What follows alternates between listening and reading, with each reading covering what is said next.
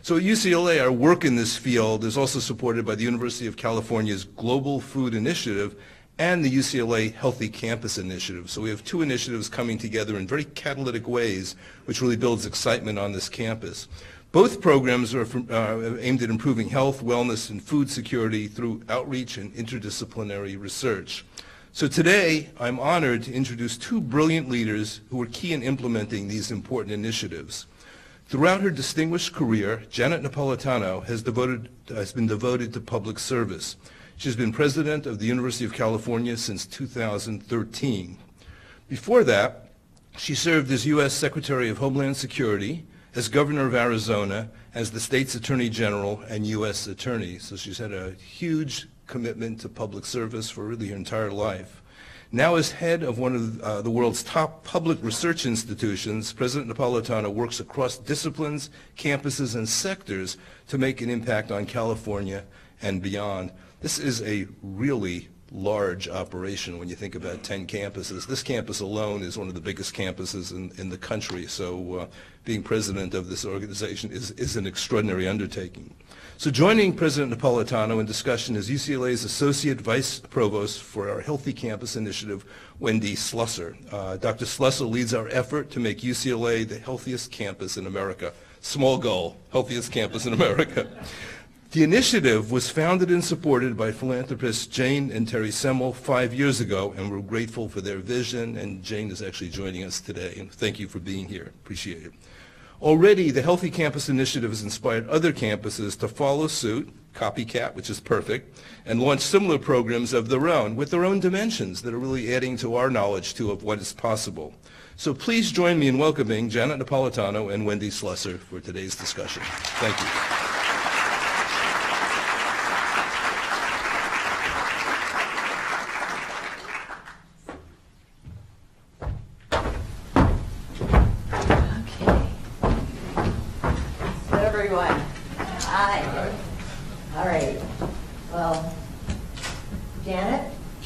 Incredible that you're here. We're just so excited. We're so honored to hear what you're going to have to say to us about all these questions that we've accumulated.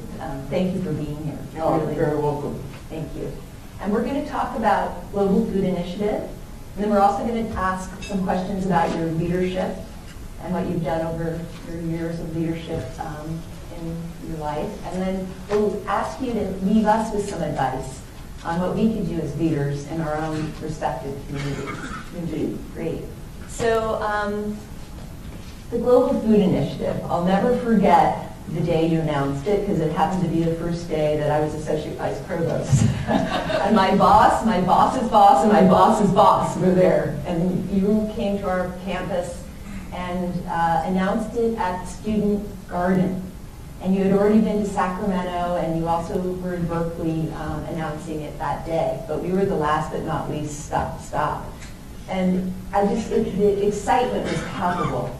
And I want to know, why did you go for the Global Food Initiative? What was it about? Well, as Chancellor Block said, the University of California's system it's 10 campuses. It's 3 of the nation's national laboratories: Lawrence Berkeley, Lawrence Livermore, Los Alamos. It's the statewide Agriculture and Natural Resources program, which is a vestige of the fact that we're the land-grant university for California. And, a big part of our mission is research, and a big part of our mission is education, and a third big part of our mission is public service.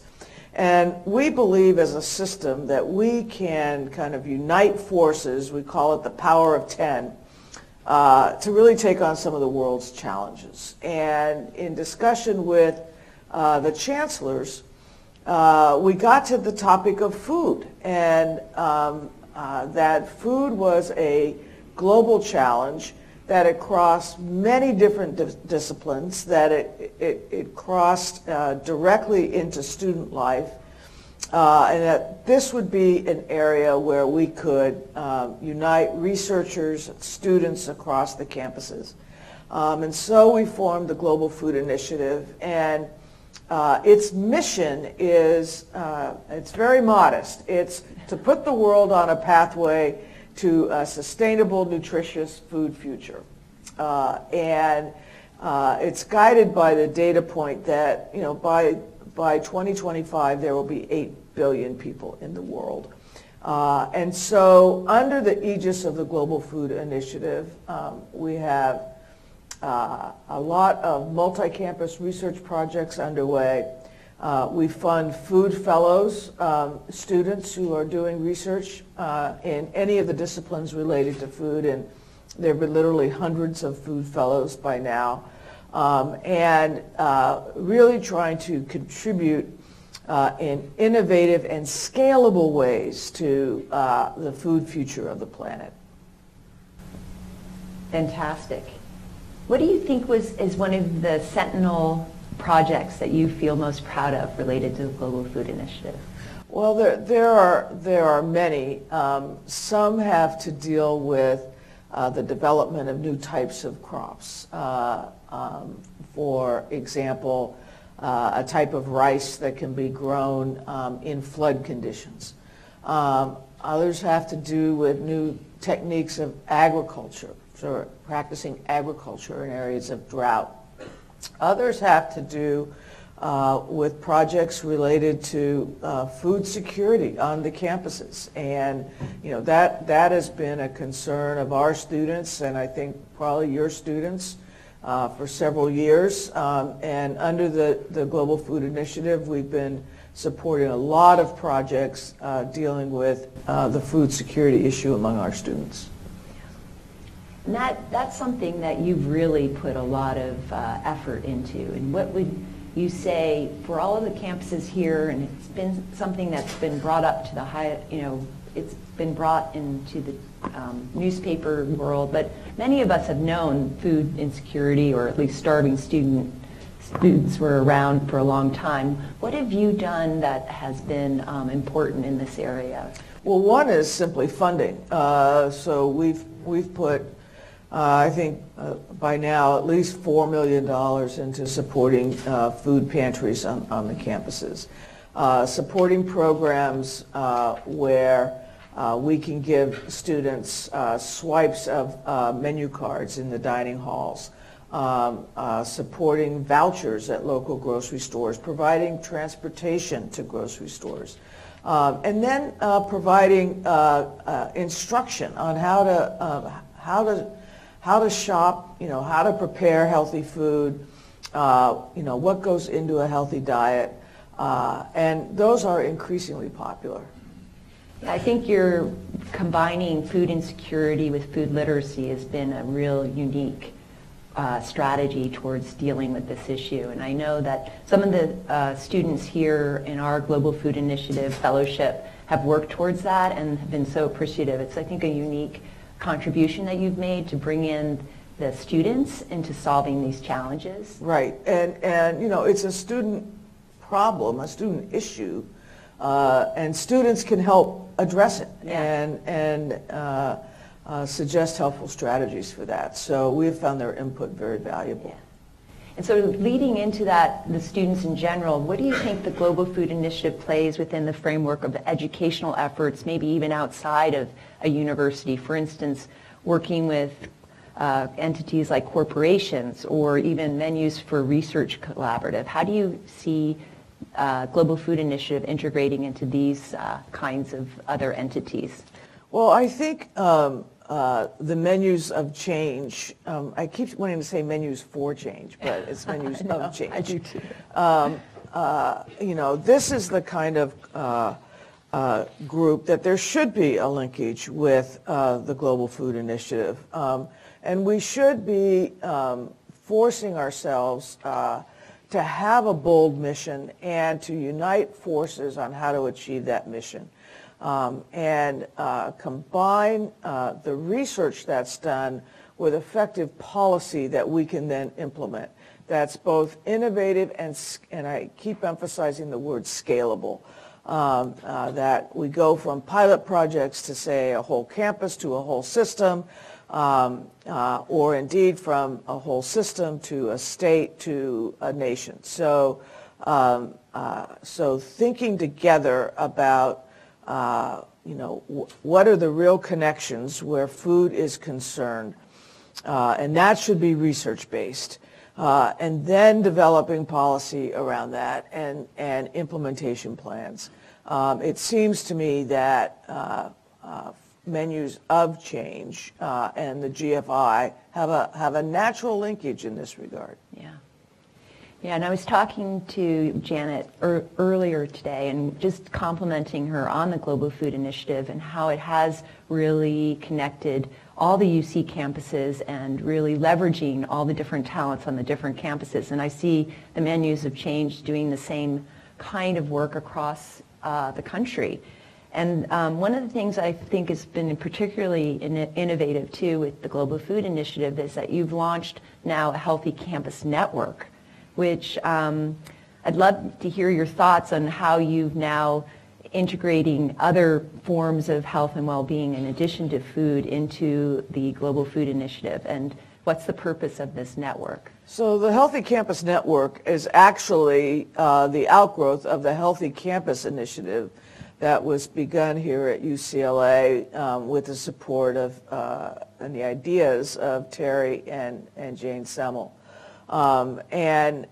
It's based on the premise that our students need to learn how to lead a healthy lifestyle, and that's not just in terms of diet, but it's in terms of physical health, mental health, social well-being, how they interact amongst themselves within the community, how they take care of what we can think of as their brain health, which all emanates and is related to their physical health, which of course is related to their food and their diet. So all of these things now are interconnected. And so with the Healthy Campus Network, implementing programs that expand beyond food. Food is kind of the hub of the wheel, right? Mm-hmm. And all of these things kind of spoke out of it. And so there are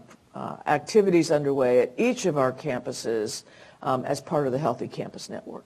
Yeah. I love that idea about food being the nexus for health and well-being. It's so true, right? The meal, having a meal together can just illustrate everything that you just said. So I love that. I'm sure others here who are all involved in food would agree. Moving on, I want to sort of reflect on the fact that you've been the president of the United States. I wish. Anyway. Sorry. You've been the president of the University of California since 2013. And you've had such a distinguished career that Chancellor Block mentioned. And I'd just like to say, in fact, I was looking into your bio preparing for today, and you have been the first woman in so many positions that you've held, including starting at Santa Clara. You were the first woman who was the valedictorian. You were the first woman as the Attorney General of Arizona, Chair of the National Governors Association, Secretary of Homeland Security, and President of the University of California. The first woman for all those things. And I'd love to know, how did those previous roles prepare you to serve as president of the UCs? How does being Secretary of Homeland Security prepare you for anything? I think being the first woman is almost a factor of timing. There were many women who went before me, and we all stand on the shoulders of our predecessors. So the pathway had already been laid. The University of California is a big, complicated organization. Our annual budget is about $31 billion a year, which is roughly 3 times the budget of the state of Arizona. If we were a state, we'd be probably, in terms of budget, we'd be probably in, somewhere between rank number 16 and number 20. So it's a huge operation. Nonetheless, between running a state and running a large federal agency, a complicated one like DHS. I mean, there are lessons learned that you take to the university. You know, all large organizations, you know, you have budgets. You're dealing with legislatures. You're dealing with the media. You're dealing with different stakeholders. And so, you know, you kind of learn as you go, but, you know, whatever skill set I had from those prior positions, moved to the university. But the university is a different type of organization. A key difference is at the University of California, we have shared governance, shared governance with the faculty. It's part of the DNA of the place. So learning about and incorporating the theory of shared governance was new to me, and when I took over, I was like, shared governance, what's that? But you learn as you go along, and you come to respect it. Yeah. Well, and so many of us here are leaders of our own organizations. How would you describe your leadership style or philosophy, and why would you think it has worked so well for you over the years? You know, I think there's a difference between leadership and management, and I think that it's incumbent on the leader to set a vision, to establish larger goals, and to bring people along and persuade them that they are part of an organization, that they have a unity of effort, that a unity of mission, and you know, that's a challenge at a university where you've got so many different campuses spread out over a large area. It was a challenge at DHS, which was made up of what previously had been 23 different federal agencies that were all pulled together to form this new department in the wake of 9/11, and had a very broad mission space. Even in running a state, you have people spread out all over, and who are focused on their job and their role.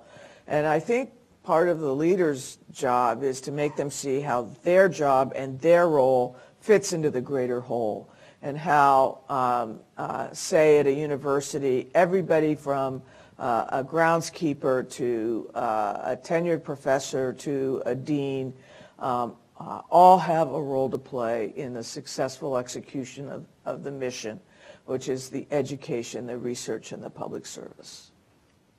That sounds like a great recipe, right? You need the baking soda, you need the salt, you need the flour, right? Right. And delicious butter. So. Exactly. Wendy just introduced me to Irish butter, by the way, which I've never heard of. But is there a particular leader who inspires you, and why? You know, I think, you know, I've had the privilege of working with some terrific leaders and mentors, and I think mentorship is important. So my first job out of law school, I clerked for a federal judge on the U.S. Court of Appeals for the Ninth Circuit, and she became their first woman judge, chief judge. And was able to watch her leadership style. And if you think leading a university with faculty is difficult, try leading a court occupied by judges, all of whom have life tenure. Wow. So, you know, and she had to, you know, bring them along.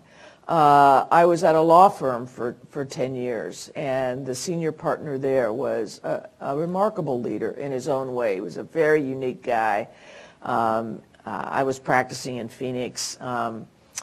This man had been a professor at Yale Law School, and then he had asthma, so he had to go to a climate that could accommodate the asthma, so he moved to Arizona. Had handled some big legal cases. So he handled the Miranda case. It's Miranda versus Arizona. And Miranda was a pro bono client of our law firms. And some of the lawyers at our firm actually, you know how police officers carry a wallet card with the Miranda warning on it that they can pull out and read? So they had Miranda cards autographed by Ernesto Miranda, which is like one of the great law souvenirs you can have. But he was an effective leader, and he was leading a bunch of lawyers, also a difficult constituency. And then I had, the honor of being in President Obama's cabinet, and not only were there some great leaders amongst my colleagues in the cabinet, but the president himself, in terms of setting a vision and doing the work necessary to execute on that, and bringing together disparate groups. He was a remarkable leader. So the point is that I've had the opportunity throughout my career to work with and for people that were in each different styles, but each very effective leaders. It's interesting, too. It sounds like you were very observant of the leaders, and so was able to pick up some of their attributes and move along. Yeah. And so they were great teachers as well. Which it sounds like an important component of being a mentor as well, right? And that seemed to be a combined role, too, mentor leadership. Indeed. Yeah, interesting. Okay, so since this conference focuses in a large part on food, I have to ask you, what is your favorite food besides my cookies? And when and where did you eat it last? Well, again, my favorite meal is, I'll just confess it right here, it's spaghetti and meatballs. Just a really good plate of spaghetti and meatballs. But I love a fresh peach, right? Those summer stone fruits are so good. And I had a great one yesterday. Those both are pretty good choices. I would go with those, too. Yeah. So finally, for us all here in this room, what specific calls to action would you offer all of us that we should take on our campuses or in our lives or in our country? I think since you all are university-based, I hope you leave this conference thinking about how we incorporate elements of health. And when I say health, I mean physical, I mean mental, I mean social, into the next generation. Our students. What programs are effective? How do we incentivize our students? And how do we establish metrics of success? And then a second thing I would encourage us all to do is to continue to, and I'll use a cliche phrase, but it captures it, which is, think outside the box. Try to be creative and innovative. And again, I need to mention that word, scalable. But really challenging yourselves. And, maybe you set up a little internal competition, a little internal grant fund or something like that. For something or programs or ideas that are very novel, that can be tried on a campus and that can potentially cover at least the campuses that are represented in this group. So just an idea. That's fantastic.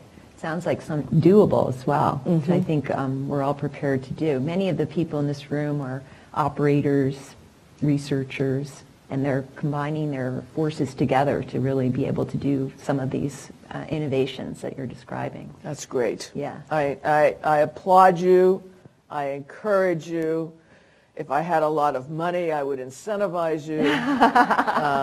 But keep on doing what we're doing. And then let's keep thinking about linkages between this group and the Global Food Initiative. Yeah, that's fantastic. I mean, Janet gave a speech that I read about, you gave it in late August, American Political Science Association, and you said educators must counter falsehoods by shining light on facts. And that, to me, is what we're doing here in the Menus of Change, is really bringing facts through research, and then, as you put it, those facts and research can then lead to policy and change. Fantastic. So now we're going to take some questions from the audience. And okay, so let's see. First question. So we decided to get you to write on index cards, so if you still have more questions, please go ahead. But this question is, what is your perspective on how issues of scale affect food and sustainability issues? For instance, how do you identify global solutions when food and sustainability issues are hyper-local? Right. So they're both hyper-local and global.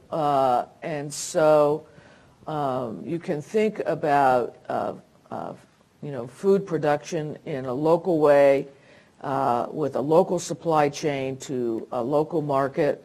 But addressing those issues has to be done within the context that this is a global issue. In other words, connecting food production to supply chain to local markets is something that has to be confronted in many nations across the world. And techniques that may work in one place may not work in another, but they may. So being able to research and share what really works in that environment, I think, is part of the kind of research that we support with the GFI, and perhaps this group can support as well. Fantastic. The other thing that you've done, which I think is quite remarkable, is that you've joined a lot of the carbon neutrality work that you're doing through UC. And I mean, you have one of the biggest solar farms for a university. So another, in addition to the Global Food Initiative, we have the Carbon Neutrality Initiative, which is that, and it too has a big goal, which is that the university and all of its parts will be carbon neutral by the year 2025. That requires a real commitment. And part of that commitment is supplying more of our energy through renewable sources. So we made the largest solar farm purchase of any university in the country. It's out near Fresno, California, to help supply energy to our campuses.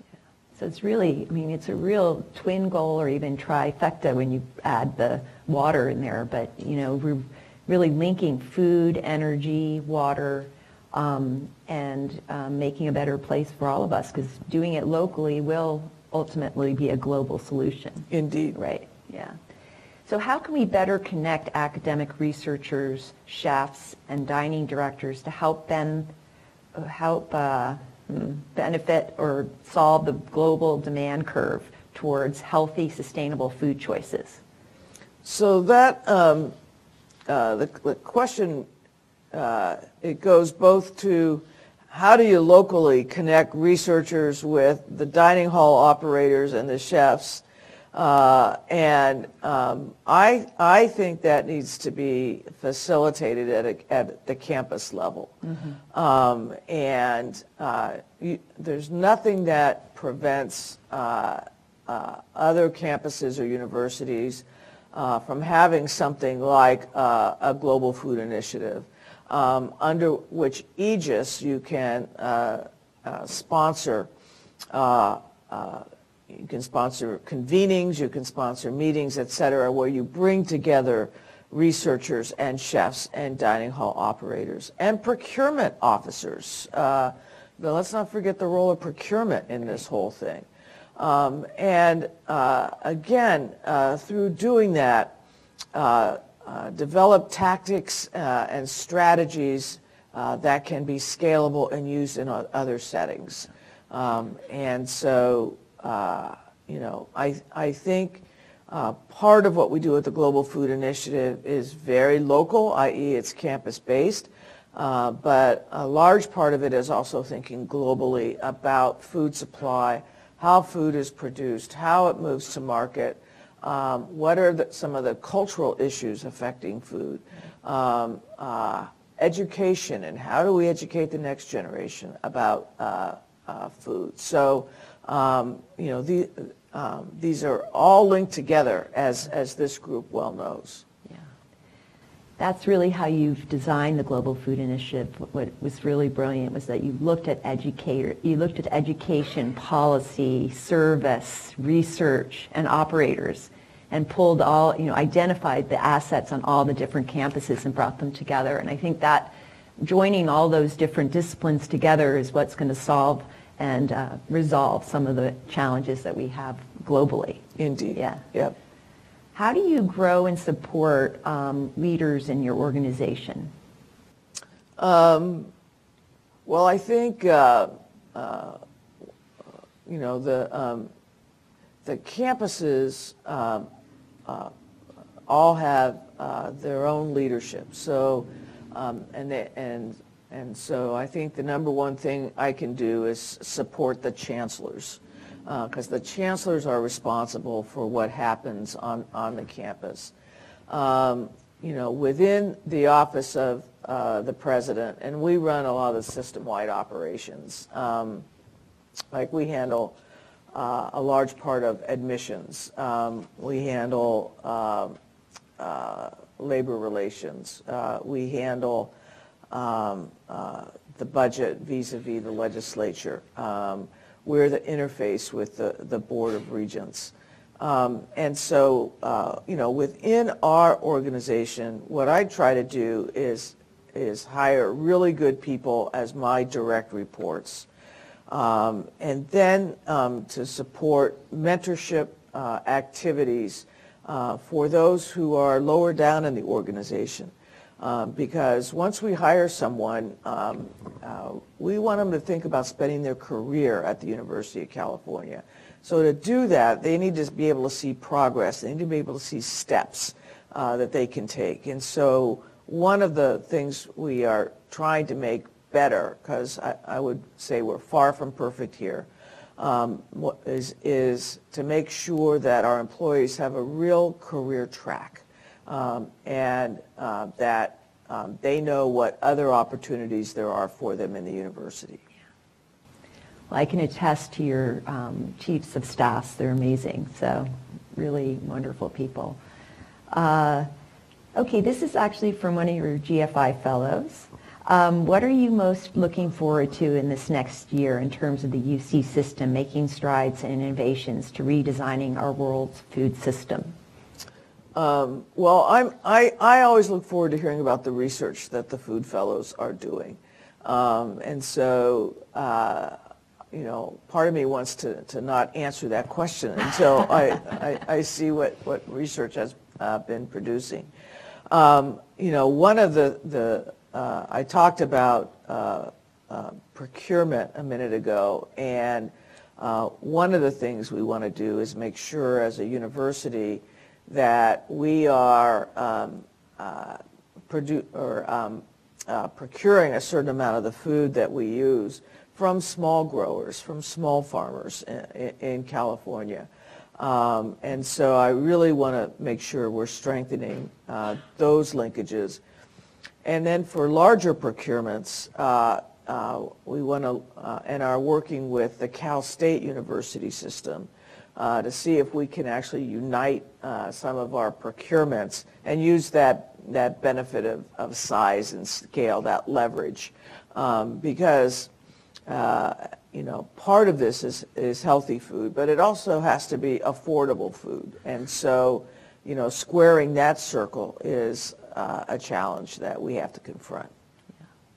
And that's been one of your GFI projects, was to create food hubs for the farmers, smaller farmers, which has been a great example. And for those of you who are interested in it in other parts of the country, that was generated by UC Davis. Fantastic project that GFI supported and has created some toolkits. So in the UC system, we also participate in the UC Sustainable Food Service Working Group. How can we align the goals and initiatives of GFI, UCSF's working group, and the MOC, I'm not sure what that is. What's that? Oh, menus of change, to avoid duplicating efforts. Well, you know, all duplication is not bad.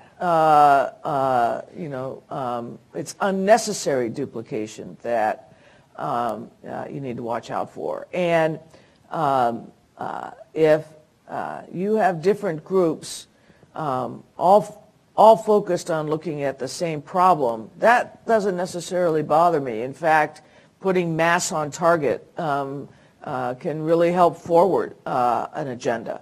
But I do think our different groups should be in touch and learning from one another and making sure that we are taking the best advantage of the research results that are obtained and really thinking through how we move from research to policy to implementation. Yeah, I think that's the real secret ingredient to GFI, to MOC, to other Healthy Campus Initiative. This translation of research to operation is really a unique opportunity for campuses and universities. Okay, I think we have one more minute. Let's see. It's a long one, but I'll try. Fire away. The well-being of international students is very heavily linked to emotional well-being. That can be positively supported by food. A lot of principles of menus of change are easily represented in such ethnic authenticity. Are there any examples that you've witnessed or have initiated that the members here could replicate? Well, I think UCLA has some. With different ethnic foods represented in some of the dining halls here. So maybe you're the best person to answer that question. But I think there are some examples here in Bruin land. Yes, that's true. And I think Pete will be sharing some of that information. So maybe we have one more, we can ask the last question then. So everyone's gotten their questions answered. So can you share any best practices for gaining university leaders buy-in in dining's role in campus health and wellness? Like, I guess, getting dining's role integrated into campus health and wellness. Well, I would begin by clearly defining what dining's role is. And then going to see your campus, your president or your chancellor, whatever they're called, and go to him or her with a suggested plan of how you want to proceed, who needs to be incorporated, and why it's in the university's best interest to support this activity. And I think you'll get a good response. I think that university leaders around the country are looking for ways to make positive, good change in the lives of their students. And to me, starting with the food as kind of, again, the hub of a wheel out of which many spokes come, is a good place to start. And this is a great question to end with, because I think also having leadership like President Napolitano and our Chancellor Block and all our other leaders on our campus, having them be true believers in the fact that the determinants of success at the workplace and also in the classroom is related to our health and well-being, right? My dad used to say, your health is number one, and that is the truth. And so it's a real pleasure and honor that you came here to speak to us. It is a testimony to your commitment to this effort of ours, of all of ours, of creating a health and well-being environment where people are learning, researching, studying, living every day. So thank you so much, and we expect you back here again one day sooner than later. There you go. Thank you all very much. Thank you.